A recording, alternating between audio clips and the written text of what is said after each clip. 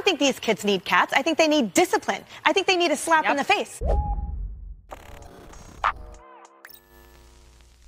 You just got a small taste of one of the most unhinged segments on Fox News that I've ever seen. And listen, folks, I've talked about Fox News a lot on this channel. It takes a lot to get me to be genuinely surprised by the things that they say.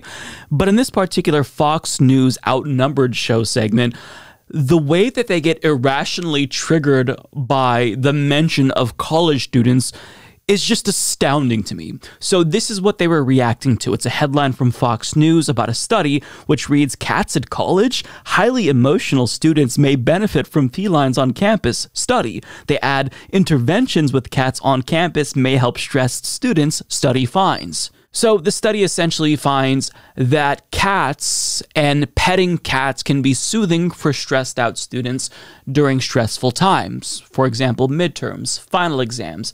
But Fox News is not okay with that. And they're going to make it very clear, based on generalizations, made up things, and just stupidity, that if you need a cat to get through college, well, you should just drop out. Also, you're a beta. Now, the host is going to open this segment by using one of the most condescending, patronizing tones I've ever heard from a human being. And I've got to say, this is one of the most insufferable hosts I've ever seen on Fox News. So it's 4 minutes. I'm going to play it all, and then I have a lot to say when we come back. Enjoy. College students have it so rough these days, from climate anxiety to just the idea of a conservative speaker on campus. It is all so stressful. Well, now, thankfully, a new study has found that interventions with cats on campuses may help these stressed out students. I guess the taxpayers picking up their student loan tab wasn't enough, Julie. I love cats. I just want to say that. And they are comforting. But, I mean, quite frankly, if you're in college and you need a cat, but yet you have the anxiety level of a protester where you're out there protesting about everything on campus, then I don't know if you really need a cat. I'm not really sure. But this is just another example of how we are raising snowflakes. Because, I mean, if you honestly can't make it in college, then just drop out.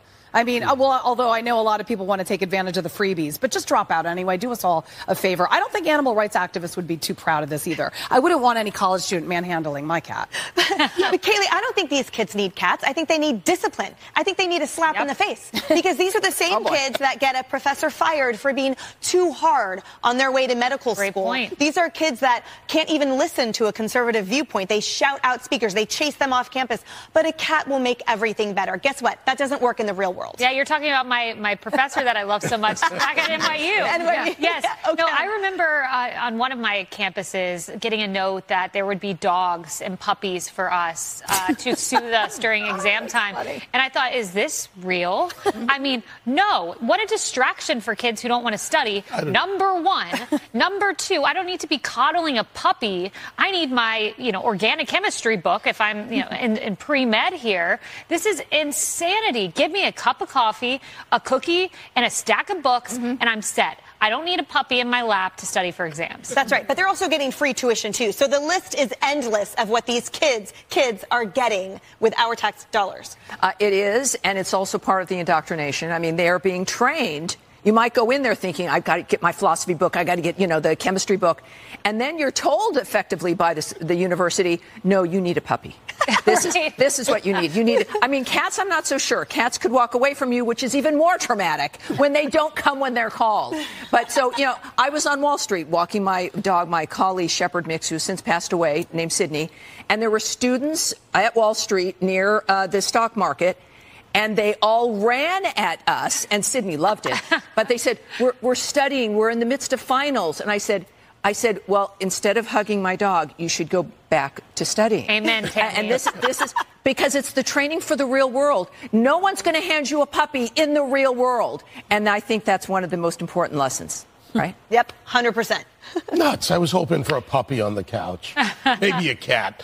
Okay, these kids are the problem. I mean, all joking aside, they're the problem. If you need a cat or you need a puppy, you don't belong in college. By the way, which was harder, con law or orgo? I mean, I didn't take organic chem. I took con law and I loved it. Yeah, con law was great. Big red book. This is an idea of building a society of betas.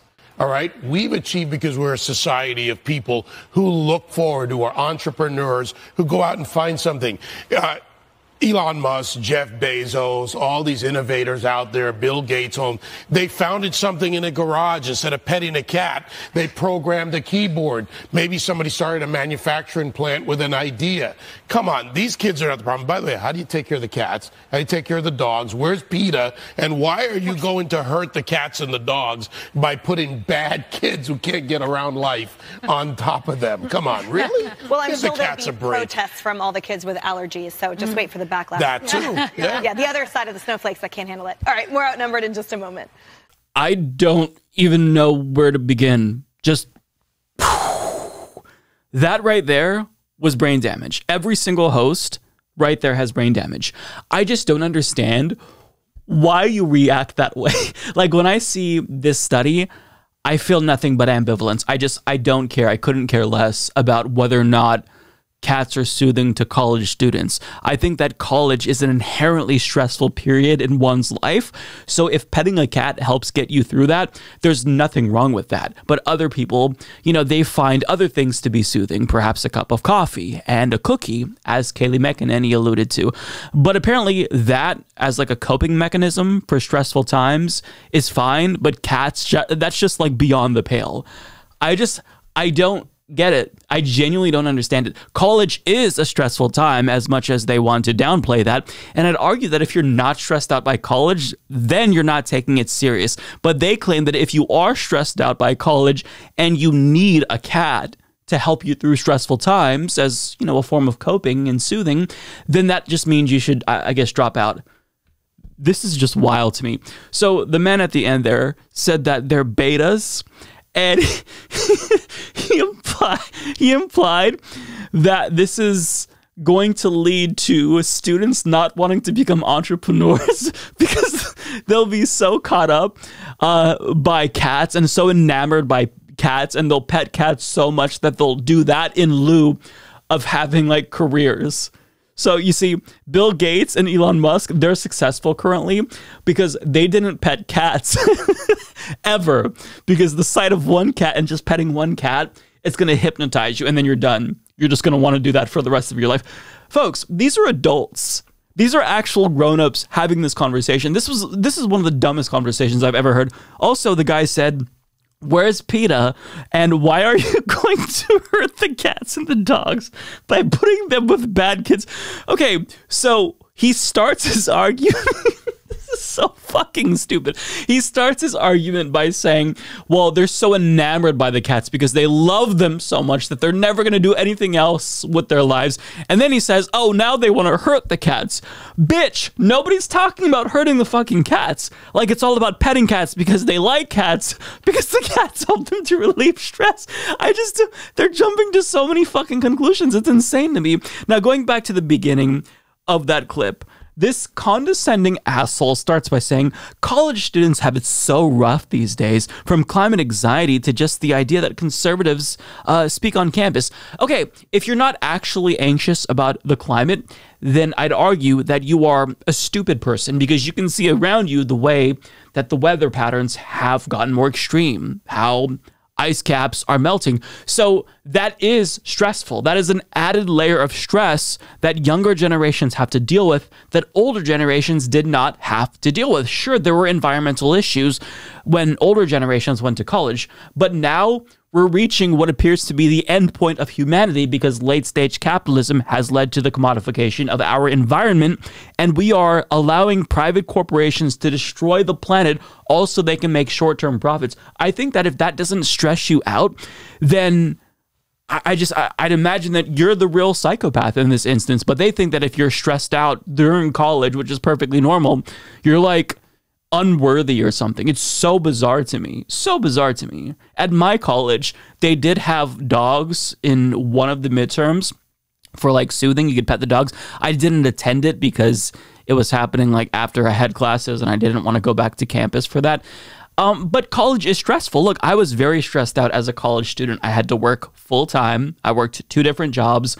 And I, not to toot my own horn, graduated with honors. But I was stressed out. Does that inherently mean that I was a bad student? No, because college is stressful. And even if you weren't going to college around that time in your life, early 20s, after graduating high school, it's still a very stressful time in your life when you transition from adolescence to adulthood. So it's just normal to be stressed out, but they make these kids seem as if they're invalid or defective if they're stressed out from college. I mean, were you all not stressed out in college? It just doesn't make sense to me. Also, they just made a bunch of things up. Oh, the taxpayers are picking up the student loan tabs, and that wasn't enough. Also, tuition is free. Hey, did you all hear that tuition is free? The dumbass dingbat Fox News host claimed that tuition is free, but I didn't get the memo, did you? Now, what she's referring to is student debt cancellation. I don't know if that host had a problem paying for PPP loans and those that were forgiven, but college students got a fraction of their student debt forgiven. I think that canceling $10,000 to $20,000 worth of student debt for younger generations and anyone who's affected by student debt is the bare minimum that the government can do for people. Because previous generations, boomers, they were able to put themselves through school by working at Taco Bell, and they weren't burdened by debt. They were able to support themselves and a family. But nowadays, you can work multiple jobs and try to do everything in your power to be responsible and still graduate with debt. But if you don't put yourself through college and acquire said debt, well, it's going to be more difficult for you in your future to find a good paying job. So it's almost a requirement to have a college degree to get a good paying job, because that is the equivalent of a high school diploma in 2022 America. But they make it seem as if like people are just going to college because it's free, so why not? And there's all this cool free stuff in college. Lady, have you ever been to college? Now, this same lady, who I think is the dumbest person on the panel, she said that I don't think that these students need a cat. I think they need discipline. I think they need a slap in the face, because they're the same students who get their professor fired for being too hard on their way to medical school. I mean, you just made that up. First of all, do you have any evidence that the students in this particular study are the exact same students that got their medical professors fired if the professor was too hard? I mean, I know that that's not what she's saying, so I'm being facetious here, but she's literally just making that up. Do you understand? She literally said, I think they need a slap in the face. I mean, why do you hate college students so much? It genuinely doesn't make sense. I don't think that I hate Fox News hosts as much as these Fox News hosts hate college students, because I just can't muster up the shit to give about these fuckers. But the way that they're just apoplectic at the mention of college students is genuinely bizarre to me. Another one said, I don't think animal rights activists would be too proud of this either. I wouldn't want any college student manhandling my cat. So another person on this panel was implying that these students are going to be like, I guess, violent with the cats. Like, we're going to manhandle it. You're going to pick it up like a pizza and fucking twist it and throw it up in the air. They're going to pet the cats. I mean, I genuinely don't understand. Like, I feel like they're being purposefully obtuse just to shit on college students in any way they possibly can. But in doing so, they make themselves look like idiots because of how hyperbolic and absurd they're being in their analogies and their statements. And then the lady who was walking her dog on Wall Street, she said that the puppies, this is all part of the indoctrination. Smart, okay? See, you go to college, a conservative and a Christian, and then you see the puppies, and immediately you start to question the existence of God. You begin to question the wisdom of Friedman and trickle-down economics. I mean, I try to be as charitable as I can be in these videos, but what we just saw there was genuine stupidity. Like, we saw actual stupid people make stupid comments. And I feel like if you can take this segment and put it in a time capsule and show it to society 100 years from now, assuming we survive catastrophic climate change, they're going to be so perplexed by the political discourse in 2022 America that they won't believe it. They'll think that this was a parody from a satirical movie. That's how insane this is. So, I mean, this is Fox News. This is the discourse that you get. In response to a study confirming the obvious that cats can be soothing, they can relieve stress because obviously they're amazing during college times. Well, that's just evidence that college students, all of them, by the way, are pieces of shit, and maybe they should just drop out if you need a cat to relieve stress.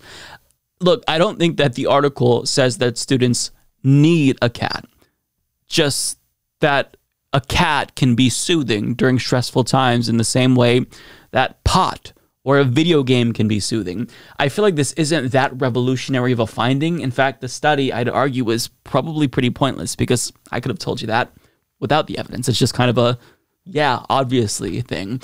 But either way, this sent Fox hosts into an unhinged frenzy, and I feel like they need to be embarrassed. Like, people need to let them know how embarrassed they should be about that, because what they just said there was stupid. And if they had any dignity, they would all quit their jobs at Fox News and never show their faces again. That's how bad this segment was. I mean, these people, holy shit, their brains are completely rotten. If you look closely, you can probably see brain goo dripping out of their ears. Like, that's how fucking stupid these dolts are. Holy shit. Up yours, up yours, up yours. Sons of bitches, bitches, bitches. Woke moralism, moralism, woke moralism. I dreamed I saw my maternal grandmother. She was stroking herself absent-mindedly. I let her have her way. Her genital region was exposed. I let her have her way.